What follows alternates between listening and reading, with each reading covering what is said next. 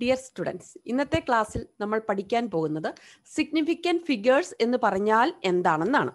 എന്താണ് significant ഫിഗേഴ്സിൻ്റെ definition എന്ന് നോക്കാം. Significant figures R meaningful digits which are non വിത്ത് സെർട്ടിനിറ്റിയുള്ള കൃത്യതയുള്ള മീനിങ്ഫുൾ ഡിജിറ്റിനെ ആണ് നമ്മൾ സിഗ്നിഫിക്കൻറ്റ് ഫിഗേഴ്സ് എന്ന് പറയുന്നത്. അങ്ങനെയാണെങ്കിൽ സിഗ്നിഫിക്കൻറ്റ് ഫിഗേഴ്സ് എന്താണെന്ന് പഠിക്കുമ്പോൾ അറിഞ്ഞിരിക്കേണ്ട പ്രധാനപ്പെട്ട രണ്ട് കാര്യങ്ങളാണ്. ഒന്ന് പ്രിസിഷനും മറ്റൊന്ന് ആക്യുറസി. ആദ്യം തന്നെ എന്താണ് പ്രിസിഷൻ, എന്താണ് ആക്യുറസി എന്ന് നോക്കാം. അതായത് സിഗ്നിഫിക്കൻറ്റ് ഫിഗറുകൾ പ്രിസൈസ്ഡ് ആൻഡ് ആക്യുറേറ്റ് ആയിരിക്കണം. എന്താണ് പ്രിസൈസ്ഡ്, എന്താണ് ആക്യുറേറ്റ്? പ്രിസിഷന്റെ ഡെഫിനിഷൻ ഇതാണ്: closeness of various measurement for the same quantity. ഒരേ ക്വാണ്ടിറ്റി പല പ്രാവശ്യം മെഷർ ചെയ്താലും മെഷർമെന്റുകൾ ക്ലോസ് ആണെങ്കിൽ അതിനെ പ്രിസിഷൻ ഉണ്ട് എന്ന് പറയും. അങ്ങനെയാണെങ്കിൽ എന്താണ് accuracy? The agreement of A particular value to the true value. True value ആയിട്ട് നമ്മൾ കണ്ടെത്തിയ റിസൾട്ട് എഗ്രി ചെയ്യുന്നുണ്ടെങ്കിൽ, അത് തന്നെയാണ് നമ്മുടെ റിസൾട്ട് എങ്കിൽ അതിന് ആക്യുറസി ഉണ്ടെന്ന് പറയാം. അങ്ങനെയാണെങ്കിൽ ഇതൊന്ന് നമുക്ക് എക്സ്പ്ലെയിൻ ചെയ്യുന്നതിന് വേണ്ടിയുള്ള ഒരു പ്രോബ്ലം നോക്കാം. 2 ഗ്രാം സിൽവർ ക്ലോറൈഡ് എടുത്തിട്ട് ഒരു അധ്യാപിക തൻ്റെ 3 കുട്ടികളെ ഏൽപ്പിച്ചു. ആദ്യത്തെ സ്റ്റുഡൻറ് അതിൻ്റെ വെയിറ്റ് എടുത്തപ്പോൾ കിട്ടിയത് 1.95 ഗ്രാമും 1.93 ഗ്രാമും ആയിരുന്നു. അതിൻ്റെ ആവറേജ് വെയിറ്റ് എന്ന് പറയുന്നത് 1.94 ആണ്. ഇവിടെ ആ സ്റ്റുഡൻറ്റിന് കിട്ടിയ റിസൾട്ട്, ഒന്നാമത്തെ സ്റ്റുഡൻറ്റിന് കിട്ടിയ റിസൾട്ടുകൾ അടുത്തടുത്താണ്. റിസൾട്ടുകൾ അടുത്തടുത്തായതുകൊണ്ട് അതിന് പ്രിസിഷൻ ഉണ്ട് എന്ന് പറയും. എന്നാൽ നമുക്ക് യഥാർത്ഥത്തിൽ കിട്ടേണ്ട റിസൾട്ട് 2 ആണ്. ട്രൂ വാല്യൂ ആയിട്ട് അത് എഗ്രി ചെയ്യുന്നില്ല, അതുകൊണ്ട് അതിന് ആക്യുറസി ഇല്ല. രണ്ടാമത്തെ സ്റ്റുഡൻറ് അതേ സാധനം തന്നെ മെഷർ ചെയ്തപ്പോൾ അദ്ദേഹത്തിന് കിട്ടിയ വെയിറ്റ് എന്ന് പറയുന്നത് 1.94ഉം 2.05ഉം ആയിരുന്നു. ഇവിടെ റിസൾട്ടുകൾ അടുത്തടുത്തല്ല, ക്ലോസ് അല്ല, നല്ല വ്യത്യാസം വരുന്നുണ്ട്. കാരണം ആകെ 2 ഗ്രാമേ ഉള്ളൂ. അത് വെച്ച് വേണം നമ്മൾ കൺസിഡർ ചെയ്യാൻ. അതുകൊണ്ട് തന്നെ ആ റിസൾട്ട് എന്തല്ല, പ്രിസൈസ്ഡ് റിസൾട്ട് അല്ല. ഒപ്പം നമുക്ക് കിട്ടിയ ആൻസർ ട്രൂ വാല്യൂ ആയിട്ട് എഗ്രി ചെയ്യുന്നില്ല, അതുകൊണ്ട് തന്നെ അതിന് ആക്യുറസിയും ഇല്ല. എന്നാൽ മൂന്നാമത്തെ സ്റ്റുഡൻറ് സെയിം സാധനം വെയിറ്റ് എടുത്തപ്പോൾ കിട്ടിയത് 2.01ഉം 1.99ഉം ആയിരുന്നു. അദ്ദേഹത്തിൻ്റെ റിസൾട്ടുകൾ അടുത്തായിരുന്നു, അല്ലെങ്കിൽ ക്ലോസ് ആയിരുന്നു. അതുകൊണ്ട് തന്നെ അതിന് പ്രിസിഷൻ ഉണ്ട് എന്ന് പറയും.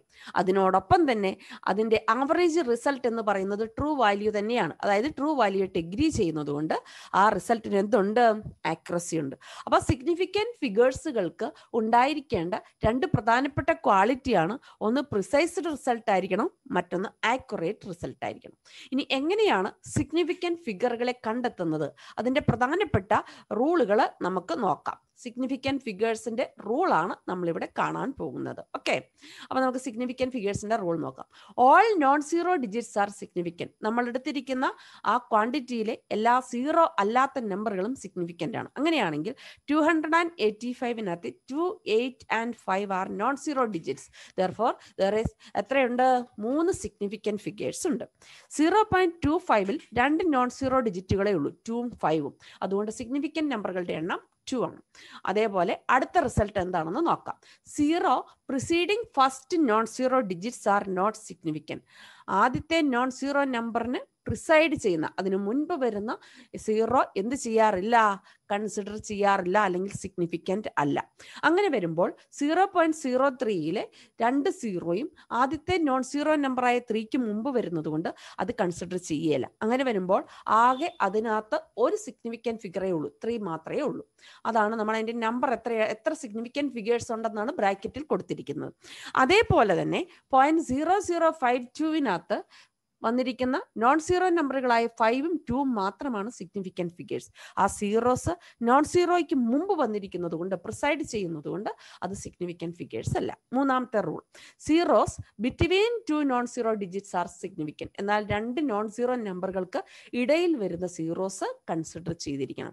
അതുകൊണ്ട് 2.005-നകത്ത് 4 സിഗ്നിഫിക്കൻറ്റ് ഫിഗേഴ്സ് ഉണ്ട്. നാലാമത്തെ റൂൾ എന്താണെന്ന് നോക്കാം. Zeros at the end or right of A number are significant provided they are on the right side of the decimal point. സീറോസിന് value ഉണ്ട് എപ്പോഴാണ്? അതെങ്ങനെയാണ് വരുന്നത്? At the end or right of A number are significant provided they are on the right side of the decimal point. Decimal point right സൈഡിലാണ് വരിക. Decimal point right സൈഡിൽ വന്നതുകൊണ്ട് മാത്രം കാര്യമില്ല, അതിനു മുമ്പ് നോൺ സീറോ നമ്പറും കൂടി വരണം. നോൺ സീറോ നമ്പറിന് മുമ്പാണ് ഇത് വരുന്നതെങ്കിൽ നമ്മൾ കൺസിഡർ ചെയ്യലെന്ന് നമ്മൾ കണ്ടു കഴിഞ്ഞതാണ്. അതുകൊണ്ടാണ് നമ്മൾ ഈ സീറോ എന്ത് ചെയ്യാതെ പോയത്? കൺസിഡർ ചെയ്യാൻ പോയത്. അപ്പൊ നോക്കുക, 0.200 അവസാനം വരുന്ന രണ്ട് സീറോയും കൺസിഡർ ചെയ്യും. കാരണം അതിനു മുമ്പ് ഒരു നോൺ സീറോ ഡിജിറ്റ് വന്നിട്ടുണ്ട്. മാത്രമല്ല ആ സീറോയ്ക്ക് മുമ്പ് എന്തുണ്ട്? ഒരു ഡെസിമൽ പോയിന്റ് ഉണ്ട്. അതുകൊണ്ട് ആ സീറോ കൺസിഡർ ചെയ്യും. അങ്ങനെ അതിലെ സിഗ്നിഫിക്കൻറ്റ് ഫിഗറുകളുടെ എണ്ണം 3 ഒപ്പം അതിനോട് ചേർത്ത് വായിക്കേണ്ട ഒന്നാണ് ഇത്. But the terminal zeros are not significant if there is no decimal point. ഇപ്പം നമ്മൾ 100 എന്ന് എഴുതി, അതിനകത്ത് ഈ രണ്ട് സീറോസിനും വാല്യൂ ഇല്ല, അല്ലെങ്കിൽ സിഗ്നിഫിക്കൻ്റ് അല്ല. എങ്ങനെയാണെങ്കിൽ അതിന് ഡെസിമൽ പോയിന്റ് ഒന്നും ഇല്ലെങ്കിൽ, കാര്യം നോൺ സീറോ ഡിജിറ്റ് കഴിഞ്ഞാൽ വന്നത്, അതുകൊണ്ട് മാത്രം കാര്യമില്ല, അതിനകത്ത് ഡെസിമൽ പോയിന്റ് ഉണ്ട്. നമ്മൾ 100 റുപ്പി എന്ന് പറഞ്ഞാൽ അതിനകത്ത് ആ രണ്ട് സീറോയ്ക്കും വാല്യൂ ഉണ്ട്. പക്ഷെ അത് യഥാർത്ഥത്തിൽ എന്താണ്? 100 കഴിഞ്ഞൊരു ഡെസിമൽ പോയിന്റ് ഉണ്ട്. അത് നമ്മൾ എന്ത് ചെയ്യുന്നില്ല എന്ന് മാത്രമേ ഉള്ളൂ, അവിടെ റെപ്രസെന്റ് ചെയ്യുന്നില്ല എന്ന് മാത്രമേ ഉള്ളൂ. വെറുതെ 100 എന്നാണെങ്കിൽ യഥാർത്ഥത്തിൽ അതിനകത്തെ സിഗ്നിഫിക്കൻറ്റ് ഫിഗറുകളുടെ നമ്പർ എത്രയേ ഉള്ളൂ? 1 ഉള്ളൂ. ഓക്കെ, അതാണ് അതുകൊണ്ട് അർത്ഥമാക്കിയിരിക്കുന്നത്. 100 കഴിഞ്ഞ് ഡെസിമൽ പോയിന്റ് കഴിഞ്ഞ് സീറോ ഇട്ടാൽ ആ സീറോയ്ക്കും വാല്യൂ ഉണ്ട്. കാരണം നോൺ സീറോ ഡിജിറ്റ് കഴിഞ്ഞാണ് ഈ സീറോസ് വന്നിരിക്കുന്നത്. മാത്രമല്ല അതിന് ഇടയിൽ അല്ലെങ്കിൽ അവിടെ ഏത് വന്നിട്ടുണ്ട്? ഡെസിമൽ പോയിന്റ് വന്നിട്ടുണ്ട്.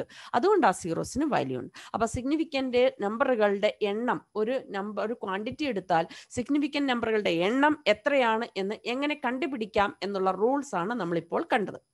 അതിന്റെ 1-2 എക്സാമ്പിളുകളിലൂടെ കടന്നു പോവാം. 903.2 ഇതിനകത്ത് സിഗ്നിഫിക്കൻറ്റ് ഫിഗേഴ്സിന്റെ എണ്ണം 4. കാരണം ഒരു സീറോ വന്നിട്ടുണ്ടെങ്കിൽ അത് നോൺ സീറോ നമ്പറുകൾക്ക് ഇടയില്ല, അതുകൊണ്ട് അതിന്റെ വാല്യൂ കൺസിഡർ ചെയ്യണം. അതേസമയം 0.0090 ആദ്യത്തെ സീറോസ് കൺസിഡർ ചെയ്യല, എന്നാൽ ലാസ്റ്റത്തെ സീറോ കൺസിഡർ ചെയ്യും. എന്തൊക്കെയാണ് അതിന്റെ പ്രത്യേകത? ഒന്ന്, നോൺ സീറോ ഡിജിറ്റിന് ശേഷമാണ് വന്നത്. മാത്രമല്ല അതിന് മുമ്പ് ഡെസിമൽ പോയിന്റ് ഉണ്ട്, അത് ഡെസിമൽ പോയിന്റ് റൈറ്റ് സൈഡിലാണ്. അങ്ങനെ വരുമ്പോൾ ഈ രണ്ട് നമ്പറുകളാണ് കൺസിഡർ ചെയ്യുന്നത്. അതായത് അവിടെ സിഗ്നിഫിക്കൻറ്റ് ഫിഗേഴ്സിന്റെ എണ്ണം എന്ന് പറയുന്നത് എത്രയായിരിക്കും? 2 ആയിരിക്കും. ഓക്കെ, 2 ആണ്. അതേപോലെ തന്നെ ഇവിടെയും സീറോസ് വന്നിട്ടുണ്ട്, പക്ഷെ അത് നോൺ സീറോ നമ്പറിന് മുമ്പാ. അവിടെ ഡെസിമൽ പോയിന്റ് ഉണ്ടെങ്കിലും കാര്യമില്ല, അത് കൺസിഡർ ചെയ്യത്തില്ല. അപ്പൊ ഇവിടെ സിഗ്നിഫിക്കൻറ്റ് ഫിഗേഴ്സിന്റെ എണ്ണം 1. ഇവിടെയും സിഗ്നിഫിക്കൻറ്റ് ഫിഗേഴ്സിന്റെ എണ്ണം 1. ഇതിനകത്ത് പക്ഷെ സീറോ വന്നിരിക്കുന്നത് നോൺ സീറോ ഡിജിറ്റുകൾക്കിടയിലാണ്. ഒന്നും നോക്കണ്ട, അത് കൺസിഡർ ചെയ്യണം. Significant ഫിഗേഴ്സിന്റെ number 3. ഇവിടെ ആൻസർ തന്നിട്ടുണ്ട്. അതേസമയം ഇവിടെ നോൺ സീറോ നമ്പറിന് മുമ്പുള്ള സീറോസിന് സിഗ്നിഫിക്കൻ്റ് അല്ല, അല്ലെങ്കിൽ വാല്യൂ ഇല്ല. വാല്യൂ ഉള്ളത് നോൺ സീറോ നമ്പറിന് ശേഷം വന്നിരിക്കുന്നതും സീറോസിനാണ്. അതിൻ്റെ നമ്പറുകൾ അപ്പം എത്രയാണ്? 3 ആയിരിക്കും. അതേപോലെ തന്നെ 0.0080 സിഗ്നിഫിക്കൻറ്റ് ഫിഗേഴ്സ് 2 എണ്ണം. 70 സിഗ്നിഫിക്കൻറ്റ് ഫിഗർ 2 എന്ന് പറഞ്ഞിട്ടുണ്ട്. അതിനർത്ഥം ഇവിടെ ഒരു ഡെസിമൽ പോയിന്റും കൂടി ഉണ്ട്, അത് ഓർത്തിരിക്കണം. ഓക്കെ, അടുത്ത് 900.0 സീറോസ് സിഗ്നിഫിക്കൻ്റ് ആണ്. ഒന്ന് നോൺ സീറോ ഡിജിറ്റിന് മുമ്പാണ് വന്നത്. മാത്രമല്ല ഇതിനിടയിൽ ഏത് വന്നിട്ടുണ്ട്? ഡെസിമൽ പോയിന്റ് വന്നിട്ടുണ്ട്. അതിന്റെ പൊസിഷൻ കൃത്യമായിട്ട് പറയാനാ, അതുകൊണ്ട് അത് സിഗ്നിഫിക്കൻ്റ് ആണ്. അപ്പോൾ അവിടെ സിഗ്നിഫിക്കൻറ്റ് ഫിഗറുകളുടെ എണ്ണം 4. ഇതിനകത്ത് സിഗ്നിഫിക്കൻറ്റ് ഫിഗേഴ്സിന്റെ എണ്ണം 2. ഇതിനകത്ത് വരുമ്പോൾ സിഗ്നിഫിക്കൻറ്റ് ഫിഗേഴ്സിന്റെ എണ്ണം 2. ഇവിടെ വരുമ്പോൾ സിഗ്നിഫിക്കൻറ്റ് ഫിഗേഴ്സിന്റെ എണ്ണം സീറോസ് അല്ല, നോൺ സീറോയ്ക്ക് ഇടയില, കൺസിഡർ ചെയ്തേ മതിയാവും. ആ സിഗ്നിഫിക്കൻറ്റ് ഫിഗറുകളുടെ എണ്ണം എത്രയാണ്? 5. അപ്പൊ ഇങ്ങനെയാണ് സിഗ്നിഫിക്കൻറ്റ് ഫിഗറുകൾ എത്രയുണ്ടെന്ന് കണ്ടെത്തുന്നത്. ഇനി നമുക്ക് സിഗ്നിഫിക്കൻറ്റ് ഫിഗേഴ്സിന്റെ കാൽക്കുലേഷനിലൂടെ കടന്നു പോകാം. Multiplication, division, addition, subtraction. Multiplication ചെയ്യുമ്പോൾ എന്താണ് ശ്രദ്ധിക്കേണ്ടത്? 123.1നെ 23 കൊണ്ട് മൾട്ടിപ്ലൈ ചെയ്യുന്നു. ആദ്യത്തെ നമ്പറിനകത്തെ സിഗ്നിഫിക്കൻറ്റ് ഫിഗറുകളുടെ എണ്ണം 4 ആണ്. രണ്ടാമത്തേനകത്തെ സിഗ്നിഫിക്കൻറ്റ് ഫിഗറുകളുടെ എണ്ണം 2. കിട്ടിയ ആൻസർ 28,000. പക്ഷേ മൾട്ടിപ്ലിക്കേഷൻ നടത്തുമ്പോൾ അതിൻ്റെ റൂൾ എന്ന് പറയുന്നത് ഇതാണ്. മൾട്ടിപ്ലൈ ചെയ്യുമ്പോൾ എടുത്തിരിക്കുന്ന നമ്പറിലെ മൾട്ടിപ്ലൈ ചെയ്യാൻ എടുത്തിരിക്കുന്ന നമ്പറിലെ ലോവസ്റ്റ് നമ്പറിലെ സിഗ്നിഫിക്കൻറ്റ് ഫിഗറുകളുടെ എണ്ണം എത്രയാണോ അത്രയേ കൺസിഡർ ചെയ്യാവൂ. അങ്ങനെ വരുമ്പോൾ ഇവിടെ സിഗ്നിഫിക്കൻറ്റ് ഫിഗേഴ്സ് 2 എണ്ണം മാത്രമേ കൺസിഡർ ചെയ്യൂ. ഡിവിഷൻ ആണെങ്കിലോ സെയിം റൂളാണ്. അങ്ങനെ വരുമ്പോൾ ഇവിടെയും സിഗ്നിഫിക്കൻറ്റ് ഫിഗേഴ്സ് എത്രയേ ഉള്ളൂ? 2 ഉള്ളൂ. എന്നാൽ അഡീഷനോ സബ്ട്രാക്ഷനോ ആണെങ്കിൽ റിസൾട്ട് എങ്ങനെയാണെന്ന് നോക്കാം. അതിൻ്റെ താഴെ റൂൾ കൂടി പറയുന്നുണ്ട്. 123.1 + 23 ചെയ്യുന്നത്. അഡീഷനോ സബ്ട്രാക്ഷനോ ആണെങ്കിൽ ഡെസിമൽ പോയിന്റ് ഇല്ലെങ്കിൽ അതിനെ ആഡ് ചെയ്യുക അല്ലെങ്കിൽ സബ്ട്രാക്ട് ചെയ്യുക. ഡെസിമൽ പോയിന്റ് ഉണ്ടെങ്കിൽ എത്ര ഡെസിമൽ പോയിന്റ് ഉണ്ടെന്ന് നോക്കണം, അല്ലെങ്കിൽ ഡെസിമൽ പോയിന്റ് കഴിഞ്ഞ് എത്ര പൊസിഷൻ വന്നിട്ടുണ്ടെന്ന് നോക്കണം. ഇവിടെ ഡെസിമൽ പോയിന്റിന് ശേഷം 1 വന്നിരിക്കുന്നത്, ഇവിടെ ഡെസിമൽ പോയിന്റ് ഇല്ല. അപ്പം ഡെസിമൽ പോയിന്റിന് ശേഷമുള്ള പൊസിഷൻ 0 ആണ്. രണ്ടും കൂടി ആഡ് ചെയ്യുമ്പോൾ കിട്ടിയ റിസൾട്ട് 146 ആണ്. അപ്പം അതിലെ ചെറിയ നമ്പറായ 23 അല്ലെങ്കിൽ ഏറ്റവും കുറഞ്ഞ ഡെസിമൽ പോയിന്റ് പൊസിഷൻ 0 അതുകൊണ്ട് ഇവിടെയും ഡെസിമൽ പോയിന്റിന് ശേഷം പൊസിഷൻ 0 ആയിരിക്കണം ആൻസറിൽ. അതാണ് the result cannot have more digits to the right of the decimal point than either of the original number. എടുത്തിരിക്കുന്ന നമ്പറുകളെക്കാളും കൂടുതലായിട്ട് ഡെസിമൽ പോയിന്റ് പൊസിഷൻ വരാൻ പാടില്ല. സബ്ട്രാക്ഷൻ ചെയ്ത നമ്പറിലും സെയിം റൂളാണ്. അങ്ങനെ വരുമ്പോൾ നമ്മുടെ ആൻസർ എത്രയായിട്ട് മാറി? 100 ആയിട്ട് മാറിയെന്ന് ഓർത്തിരിക്കുക. അടുത്തതായിട്ട് നമ്മൾ പഠിക്കാൻ പോകുന്നത് ഈ ചാപ്റ്ററിലെ തന്നെ വളരെ പ്രധാനപ്പെട്ട ഒന്നാണ്, ലോസ് ഓഫ് കെമിക്കൽ കോമ്പിനേഷൻസ് ആണ്. ലോസ് ഓഫ് കെമിക്കൽ കോമ്പിനേഷൻ എന്ന് പറഞ്ഞാൽ എന്താണെന്നാണ് പറഞ്ഞിരിക്കുന്നത്. The law governing the combination of elements to form compounds ആണ്. എലമെന്റുകൾ തമ്മിൽ കമ്പൈൻ ചെയ്ത് കോമ്പൗണ്ട് ഉണ്ടാവുന്നത് എങ്ങനെയാണെന്ന് പറയുന്ന ലോസിനെ അല്ലെങ്കിൽ റൂൾസിനെ ഒരുമിച്ച് വിളിക്കുന്ന പേരാണ് loss of chemical combination. Loss of chemical കോമ്പിനേഷനകത്ത് വരുന്ന പ്രധാനപ്പെട്ട ലോസ് ആണ് law of conservation of mass, law of constant or definite proportion, law of multiple proportion, law of reciprocal proportion and Gale's law of gaseous volume. ഇവിടെ നമ്മൾ law of reciprocal proportion ഇപ്പോൾ പഠിക്കുന്നില്ല, ബാക്കി loss മാത്രമേ consider ചെയ്യുന്നുള്ളൂ. അതിനകത്തെ ആദ്യത്തെ ലോയിലേക്ക് നമുക്ക് പോകാം. ഫസ്റ്റ് ലോ ആണ് law of conservation of mass. ആ ലോ സജസ്റ്റ് ചെയ്ത സയന്റിസ്റ്റ് ആണ് ആന്റണി ലവോയ്സർ എന്നാണ് പറയുക. ആന്റണി ലവോയ്സർ ആണ്. അദ്ദേഹം എന്താണ് ആ ലോയിൽ പറഞ്ഞിരിക്കുന്നത് എന്ന് നോക്കുക. Mass is neither created nor destroyed എന്നാണ്. ഇതിന്റെ മലയാളം എന്ന് പറയുന്നത് ദ്രവ്യ സംരക്ഷണ നിയമമാണ്. Law of conservation of energy, ഊർജ്ജ സംരക്ഷണ നിയമം നിങ്ങൾ പഠിച്ചിട്ടുണ്ട്. അതുപോലെ തന്നെയാണ് ഊർജ്ജ സംരക്ഷണ നിയമം എന്ന് പറഞ്ഞാൽ energy can neither be created nor destroyed. എനർജിയെ നിർമ്മിക്കാനോ നശിപ്പിക്കാനോ സാധ്യമല്ല, ഒരു രൂപത്തിൽ നിന്ന് വേറൊരു രൂപത്തിലേക്ക് മാറ്റാൻ മാത്രമേ സാധിക്കൂ. അത് തന്നെയാണ് law of conservation of mass എന്നും പറയുന്നത്. മാസ് അതായത് ദ്രവ്യത്തെ നിർമ്മിക്കാനോ നശിപ്പിക്കാനോ സാധ്യമല്ല, രൂപമാറ്റം സംഭവിക്കുന്നു എന്ന് മാത്രമേ ഉള്ളൂ. അതാണ് ഇവിടെ പറഞ്ഞിരിക്കുന്നത്. അപ്പൊ അതാണ് mass neither created nor destroyed in ordinary chemical change or ഏതാണ് physical change. Ordinary chemical ചേഞ്ചിലോ physical ചേഞ്ചിലോ mass എന്ത് ചെയ്യുന്നില്ല, പുതിയതായിട്ട് ഉണ്ടാക്കപ്പെടുകയോ നശിപ്പിക്കപ്പെടുകയോ ചെയ്യുന്നില്ല. അങ്ങനെയാണെങ്കിൽ നമുക്ക് അതിനെ വേറൊരു രീതിയിൽ ഇങ്ങനെയും പറയാം. എന്താണെന്ന് നോക്കിയേ, total mass of the reactant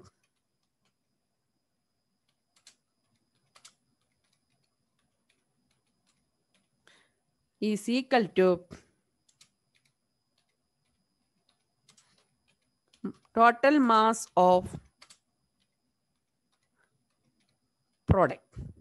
ഇതും സെയിം ലോ ആണ്, എളുപ്പമുള്ളത് നിങ്ങൾക്ക് പറയാവുന്നതാണ്. Total mass of reactant is equal to total mass of product.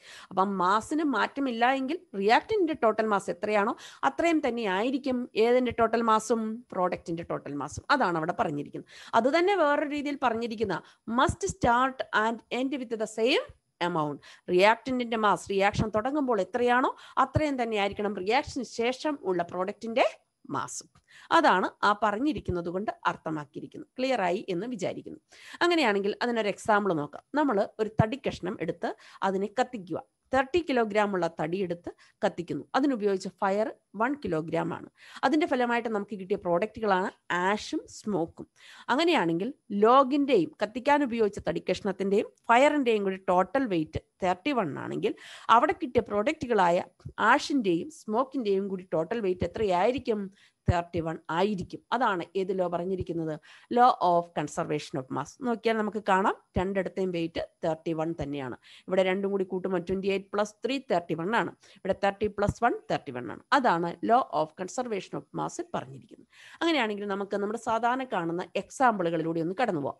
Methane combine with oxygen to form carbon dye oxide and water. ഈ തന്നിരിക്കുന്ന ബാലൻസ്ഡ് ഇക്വേഷൻ വെച്ച് ഇവിടെ മീഥെയ്ന്റെ molecular mass 16 gram, oxygen 2 molecules വന്നിട്ടുണ്ട്. അപ്പം 2 × 32 64 ആണ്. അപ്പം ടോട്ടൽ മാസ് എന്ന് വരുന്നത് ഇവിടെ നമ്മൾ ചെയ്ത് കഴിയുമ്പോൾ നിങ്ങൾക്ക് കിട്ടുന്ന ടോട്ടൽ മാസ് എന്ന് പറയുന്നത് 80 ഗ്രാം ആയിരിക്കും. ഓർത്തിരിക്കുക. അതായത് മീഥെയ്ന്റെ മാസ് പ്ലസ് രണ്ട് ഓക്സിജൻ മോളിക്യൂളിന്റെ മാസ് എന്ന് പറയുന്നത് എത്രയാണ്? 80 ഗ്രാം ആണ്. അത് റിയാക്ട് ചെയ്ത് നമുക്ക് കിട്ടിയ പ്രോഡക്റ്റുകൾ ഏതൊക്കെയാണ്? കാർബൺ ഡൈ ഓക്സൈഡും വാട്ടറും ആണ്. കാർബൺ ഡൈ ഓക്സൈഡിന്റെ മാസ് 44 ഗ്രാം ആണ്. Water മോളിക്യൂളിന്റെ mass 18 gram. അങ്ങനെയുള്ള 2 മോളിക്യൂൾസ് ആണ് അല്ലേ? അപ്പം 2 × 18 എടുക്കാം. അപ്പൊ ഇവിടെയും ടോട്ടൽ വെയിറ്റ്, ഇത് ശരിക്കും മോളിലാണ് ഈ വെയിറ്റ് പറഞ്ഞിരിക്കുന്നത്. അതിപ്പം ചിന്തിക്കേണ്ട, അത് നമ്മൾ ഇതിനെക്കുറിച്ച് കൂടുതൽ പഠിക്കുമ്പോൾ പറയാം. തൽക്കാലം ഇവിടെ ഇങ്ങനെ മോളിക്കുലാർ മാസ് എന്നുള്ള കൺസെപ്റ്റിൽ ഓർത്തിരുന്നാൽ മതി. അപ്പോൾ ഇവിടെ എത്രയാണ്? ഇവിടെയും 80 ഗ്രാം. അതാണ് law of conservation of mass പറഞ്ഞത്. Total mass of reactant is equal to total mass of എന്താണെന്ന് പറഞ്ഞ് പ്രോഡക്റ്റ് ആയിരിക്കും. അതാണ് ഏത് പറഞ്ഞിരിക്കുന്നത്? Mass can neither be created nor destroyed എന്നതുകൊണ്ട് ഉദ്ദേശിച്ചിരിക്കുന്നത്. വേറൊരു എക്സാമ്പിൾ, സൾഫറും അയണും കൂടി ചേർന്ന് FeS അയൺ സൾഫൈഡ് ഫോം ചെയ്തു. സൾഫറിൻ്റേത് 32 ഗ്രാം, അയണിൻ്റേത് 56 ഗ്രാം, ടോട്ടൽ എന്ന് പറയുന്നത് 88 ഗ്രാം. കിട്ടിയ FeSന്റെ മോളിക്കുലാർ വെയിറ്റ് എത്രയാണ്? 88 ഗ്രാം ആണ്. അപ്പം ഇതും ഏത് law അനുസരിക്കുന്നുണ്ട്? Law of conservation of mass അനുസരിച്ചാണ് ഇതും വന്നിരിക്കുന്നത്. അടുത്ത ലോയാണ് law of definite proportion. Suggest ചെയ്തത് ജോസഫ് പ്രൗസ്റ്റ് എന്ന് പറയുന്ന സയന്റിസ്റ്റ് ആണ്. എന്താണ് ലോ എന്ന് നോക്കാം. Given compound is always composed of the same elements in the same proportion by mass. ഒരു കോമ്പൗണ്ട് കമ്പോസ് ചെയ്തിരിക്കുന്ന എലിമെന്റുകൾ എപ്പോഴും സെയിം ആയിരിക്കും. ആ എലിമെന്റുകളുടെ മാസിന്റെ റേഷ്യോ അല്ലെങ്കിൽ അതിന്റെ പ്രൊപ്പോർഷനും എപ്പോഴും ഒന്ന് തന്നെ ആയിരിക്കും. അതാണ് അവിടെ പറഞ്ഞിരിക്കുന്നത്. നോക്കുക, ഹൈഡ്രജനും ഓക്സിജനും കൂടി ചേർന്ന് വാട്ടർ ഉണ്ടാവുന്നു. അപ്പം വാട്ടർ എന്ന് പറയുമ്പോൾ 2 ഹൈഡ്രജൻ ആറ്റം ഒരു ഓക്സിജനുമായിട്ട് കമ്പൈൻ ചെയ്ത് വാട്ടർ ഫോം ചെയ്തു. അപ്പോൾ ഇവിടെ എക്സസ് ഉള്ള ഒരു ഓക്സിജൻ ഇവിടെ കാണിച്ചു കണ്ടോ. മാസ് എപ്പോഴും സെയിം ആയിരിക്കണം. അപ്പം വാട്ടർ പ്ലസ് ഒരു ഓക്സിജൻ ഉണ്ട്. ഓക്കെ, അത് ഫസ്റ്റ് ലോ. അപ്പോൾ നോക്കാം. അപ്പോൾ നമ്മളിവിടെ ഏതാ പ്രിപ്പയർ ചെയ്തത്? വാട്ടർ മോളിക്യൂളാണ് പ്രിപ്പയർ ചെയ്തത്. വാട്ടർ നമുക്ക് എന്ത് ചെയ്യാം? ടാപ്പ് വാട്ടർ എടുക്കാം അല്ലേ? നമ്മൾ ഡിസ്റ്റിൽഡ് വാട്ടർ കുപ്പിയിൽ കളക്ട് ചെയ്ത് വെച്ചിരിക്കുന്ന വാട്ടർ ആവാം, കിണറ്റിൽ നിന്ന് കളക്ട് ചെയ്യുന്ന വാട്ടർ ആവാം അല്ലേ, അല്ലെങ്കിൽ പുഴയിൽ നിന്ന് എടുക്കുന്ന വാട്ടർ ആവാം, ലബോറട്ടറിയിൽ ആർട്ടിഫിഷ്യൽ ആയിട്ട് ഉണ്ടാക്കുന്ന വാട്ടർ ആവാം. എങ്ങനെ ഉണ്ടാക്കിയതാണെങ്കിലും വാട്ടർ ആണെങ്കിൽ ഹൈഡ്രജനും ഓക്സിജന്റെയും മോളിക്യൂൾ അല്ലെങ്കിൽ ആറ്റങ്ങൾ തമ്മിലുള്ള റേഷ്യോ എന്താ? 2:1 അല്ലേ? 2 ഹൈഡ്രജന് ഒരു ഓക്സിജൻ ആണ് വരിക. അതാണ് അവിടെ പറഞ്ഞിരിക്കുന്നത്. അപ്പം അതിനനുപാതികമായിട്ട് മാസിന്റെ റേഷ്യോ എങ്ങനെയാ വരിക കേട്ടോ. അപ്പം അതാണ് അവിടെ പറഞ്ഞിരിക്കുന്നത്. അപ്പം എന്താണ് അവിടെ? ഇലമെന്റുകൾ എപ്പോഴും വാട്ടർ ആണെങ്കിൽ ഒരു കോമ്പൗണ്ട് എപ്പോഴും അതിലെ ഇലമെന്റുകൾ ഒന്നാണ്. വാട്ടർ ആണെങ്കിൽ അതിലെ ഇലമെന്റുകൾ എപ്പോഴും ആരൊക്കെയാണ്? ഹൈഡ്രജനും ഓക്സിജനാണ്. അവയുടെ മാസിന്റെ റേഷ്യോയും എപ്പോഴും എന്തായിരിക്കും? സെയിം ആയിരിക്കും. അതാണ് ആ ലോ കൊണ്ട് ഉദ്ദേശിച്ചിരിക്കുന്നത്. വേറൊരു എക്സാമ്പിളാണ്, കാർബണും ഓക്സിജനും കൂടി ചേർന്ന് കാർബൺ മോണോക്സൈഡ് ഉണ്ടാകുന്നു. അതുപോലെ കാർബൺ ഓക്സിജനും ചേർന്നുണ്ടാകുന്ന വേറൊരു കോമ്പൗണ്ടാണ് കാർബൺ ഡയോക്സൈഡ്. ഇത് ശരിക്കും നമ്മൾ ലോ ഓഫ് മൾട്ടിപ്പിൾ പ്രൊപ്പോർഷന് വേണ്ടിയാണ് പറയുക. ഞാൻ നിങ്ങൾക്ക് ഇതൊന്ന് ക്ലിയർ ആവാൻ വേണ്ടി ഒന്ന് പറഞ്ഞത്. അപ്പം കാർബണും ഓക്സിജനും കൂടി ചേർന്ന് കാർബൺ മോണോക്സൈഡ് ആണ് നമുക്ക് പ്രിപ്പയർ ചെയ്യേണ്ടെങ്കിൽ അവിടെ അവയുടെ ഇലമെന്റുകളുടെ റേഷ്യോ എന്താ? 1:1. അല്ലെങ്കിൽ മാസുകളുടെ റേഷ്യോ ഇവിടെ കണ്ടെത്തിയിട്ടുണ്ട്. അതാണ് 1:1.33. എങ്കിൽ മാത്രമേ അത് ഏതാവൂ? കാർബൺ മോണോക്സൈഡ് ആവൂ. പകരം കാർബൺ 12 ഗ്രാം അല്ലേ, ഓക്സിജൻ 16. അപ്പം 12/12 1, 16/12 ചെയ്യുമ്പോൾ 1.33. അങ്ങനെയാണ് റേഷ്യോ കണ്ടുപിടിക്കുന്നത്. അങ്ങനെ റേഷ്യോ കണ്ടുപിടിച്ചപ്പോൾ കാർബൺ മോണോക്സൈഡ് ആണ് നമ്മുടെ കോമ്പൗണ്ട് എങ്കിൽ അതിനകത്ത് എന്താ പറഞ്ഞിരിക്കുന്നത്? കാർബൺ മോണോക്സൈഡ് ആണ് നമ്മുടെ കോമ്പൗണ്ട് എങ്കിൽ കാർബണും ഓക്സിജന്റെയും മാസുകൾ തമ്മിലുള്ള റേഷ്യോ ഇവിടെ ഇപ്പൊ എത്രയാ? 1.33 ഗ്രാം ആണ്. അതിന് പകരം ഒരു കാർബണിന് 2 ഓക്സിജൻ എന്ന് പറയുമ്പോൾ 12 ഗ്രാം കാർബണിന് 32 ഗ്രാം ഓക്സിജൻ. 12/12 1 അല്ലേ? 32/12 ചെയ്യുമ്പോൾ നിങ്ങൾക്ക് ഇവിടെ കിട്ടുന്നതാണ് മാസ്. തന്നിരിക്കുന്നത് എത്രയാ? 2.66 ആണ്. സോറി, 2 പോയിന്റ് ആണ്, ഇവിടെ പോയിന്റ് ഉണ്ട്. 2.66 ഗ്രാം ആണ് എടുക്കുന്നതെങ്കിൽ കോമ്പൗണ്ട് മാറും. ആരായി? കാർബൺ ഡൈ ഓക്സൈഡ് ആയി. അപ്പം ഒരു കോമ്പൗണ്ടിലെ ഇലമെന്റുകളുടെ മാസിന്റെ റേഷ്യോ എപ്പോഴും 1. മാസിന്റെ റേഷ്യോ മാറിയാൽ കോമ്പൗണ്ട് വേറെ ആയിട്ട് മാറും. ആ ഒരു പോയിന്റിന് വേണ്ടിയാണ് ഞാൻ ഈ എക്സാമ്പിൾ ഇവിടെ പറഞ്ഞത്. ഓക്കെ, അപ്പം ഒരു കോമ്പൗണ്ടിലെ എന്താ പറഞ്ഞു വന്നത്? ഒരു കോമ്പൗണ്ടിലെ ഇലമെന്റുകൾ എപ്പോഴും ഒന്ന് തന്നെയായിരിക്കും. ആ ഇലമെന്റുകളുടെ മാസുകളുടെ റേഷ്യോ എപ്പോഴും 1. മാസിന്റെ റേഷ്യോ മാറിയാൽ എലമെന്റ് മാറിയിരിക്കും. അങ്ങനെയാണെങ്കിൽ കാർബൺ മോണോക്സൈഡ് അറ്റ്മോസ്ഫിയറിൽ നിന്ന് കളക്ട് ചെയ്താലും ലബോറട്ടറിയിൽ പ്രിപ്പയർ ചെയ്താലും അതിലെ ഇലമെന്റുകൾ കാർബണും ഓക്സിജനുമാണ്. ആ കാർബണും ഓക്സിജനും തമ്മിലുള്ള മാസിന്റെ റേഷ്യോ 1:1.33 ആയിരിക്കും. ഓക്കെ, അതാണ് ലോ ഓഫ് ഡെഫിനിറ്റ് പ്രൊപ്പോർഷൻ പറഞ്ഞിരിക്കുന്നത്. അടുത്ത ലോയാണ് ലോ ഓഫ് മൾട്ടിപ്പിൾ പ്രൊപ്പോർഷൻ. മൂന്നാമത്തെ ലോയാണ് ഏത്? Law of multiple proportion. Law of multiple proportion suggest ചെയ്ത ആരാണ്? ജോൺ ഡാൾട്ടൺ ആണ്. എന്താണ് അദ്ദേഹം പറഞ്ഞിരിക്കുന്നത് എന്ന് നോക്കാം. When 2 elements combine to form different compounds, the mass of one element combines with the same mass of other element in a ratio of small whole numbers. പ്രധാനപ്പെട്ട ഒരു ലോ ആണ്. അല്പം കൂടുതൽ കാര്യമുണ്ട്. എന്താ പറഞ്ഞേ? two elements combine to form different compounds. അല്ലെങ്കിൽ നമുക്ക് സിമ്പിൾ ആയിട്ട് ഇങ്ങനെ പറയാം, when two different elements combine to form എന്താണ്? two or more compounds എന്നും പറയാം. when two different elements combine to form എന്താണെന്നാ പറഞ്ഞിരിക്കുന്നത്? two or more different compounds. അതാണ് ഇവിടെ ഉദ്ദേശിച്ചിരിക്കുന്നത്. ഓക്കെ, എന്താ പറഞ്ഞിരിക്കുന്നത്? when two different elements combine to form two or more compounds. അതാണ് ഈ അർത്ഥത്തിൽ കേട്ടോ. when two elements combine to form different compounds, the mass of one element combines with the same mass of other element in a ratio of small whole numbers. അതിൽ ഒരാളുടെ mass എന്തായിരിക്കും? Same അല്ലെങ്കിൽ fixed ആയിരിക്കും. ആ fixed മാസുള്ള element different മാസുള്ള മറ്റേ എലമെന്റുമായിട്ട് രണ്ട് കോമ്പൗണ്ടുകളിലും വന്നിരിക്കുന്നത് ഒരു പ്രത്യേക റേഷ്യോയിലായിരിക്കും. എക്സാമ്പിൾ പറയുമ്പോൾ ക്ലിയർ ആവും, നോക്കിക്കോളാം. കാർബൺ എന്ന് പറയുന്ന എലമെന്റ് ഓക്സിജനുമായിട്ട് ചേർത്ത് നമ്മളിപ്പം കണ്ടതാ കാർബൺ മോണോക്സൈഡ് എന്ന് പറയുന്ന കോമ്പൗണ്ട് ഉണ്ടാവും. അതുപോലെ കാർബൺ എന്ന് പറയുന്ന എലമെന്റ് ഓക്സിജനുമായിട്ട് ചേർന്ന് കാർബൺ ഡയോക്സൈഡ് എന്ന് പറയുന്ന കോമ്പൗണ്ടും ഉണ്ടായിരിക്കും. അവൻ രണ്ട് എലിമെന്റുകൾ ആരൊക്കെയാ? കാർബണും ഓക്സിജനും. കാർബൺ ഓക്സിജനും തമ്മിൽ ചേർന്ന് നമുക്ക് രണ്ട് വ്യത്യസ്ത കോമ്പൗണ്ടുകൾ ഉണ്ടായി. ഒന്ന് കാർബൺ മോണോക്സൈഡും മറ്റൊന്ന് ഏതാണ്? കാർബൺ ഡയോക്സൈഡും ആണ്. അതിനകത്ത് രണ്ടിലും കാർബണിന്റെ മാസ് ഫിക്സഡ് ആണ്. കാരണം കാർബൺ മോണോക്സൈഡ് എന്ന് പറയുന്നതിൽ കാർബൺ എന്ന് പറയുന്ന എലമെന്റ് ഒന്നാം വന്നിരിക്കുന്നത് അല്ലേ, കാർബൺ ഡയോക്സൈഡിലും ഒന്നാം. അപ്പൊ അതിന്റെ മാസ് രണ്ടിടത്തും സെയിം ആണ്, 12 ഗ്രാം കേട്ടോ. മോളിലാണ് കൺസിഡർ 12 ഗ്രാം ആണെന്ന് വിചാരിക്കാം. അതേസമയം കാർബൺ മോണോക്സൈഡിൽ ഓക്സിജൻ 16 ഗ്രാം വന്നപ്പോൾ കാർബൺ ഡയോക്സൈഡിൽ ഓക്സിജൻ എത്ര വരും? 32 ഗ്രാം വരും. പറഞ്ഞു മനസ്സിലായോ? അവൻ കാർബൺ മോണോക്സൈഡിൽ കാർബൺ 12 ഗ്രാമും ഓക്സിജൻ 16 ഗ്രാമും അല്ലേ. അതായത് അതിലെ മാസിന്റെ റേഷ്യോ ഇതിന് തൊട്ട് മുമ്പ് നമ്മൾ കണ്ടായിരുന്നു 1:1.33. ഈ റേഷ്യോയിൽ സ്ഥിരം വരുമ്പോഴാണ് അത് കാർബൺ മോണോക്സൈഡ് ആറുക. റേഷ്യോ മാറിയാൽ കോമ്പൗണ്ട് മാറുമെന്ന് നമ്മൾ കണ്ടതാ, ശരിയാണല്ലോ. അതേസമയം കാർബൺ ഡയോക്സൈഡിലെ റേഷ്യോ എന്താണ്? 12.32 എന്ന് പറഞ്ഞാൽ 1:2.66 എന്നാണ് വരിക. ഓക്കെ, അതാണ് പറഞ്ഞിരിക്കുന്നത്. അവൻ നോക്കി, ഇവിടെ രണ്ടിടത്തും കാർബണിന്റെ മാസിന്റെ റേഷ്യോ സെയിം അല്ലേ, 1 പക്ഷേ ഓക്സിജന്റെ റേഷ്യോ ആദ്യത്തേതിൽ 1.33യും രണ്ടാമത്തേന് അത് 2.66 ആവുന്നത്. അപ്പൊ ആ വ്യത്യസ്ത മാസുകൾ, അതായത് വ്യത്യസ്ത മാസ് ആർക്കാ? ഓക്സിജന്.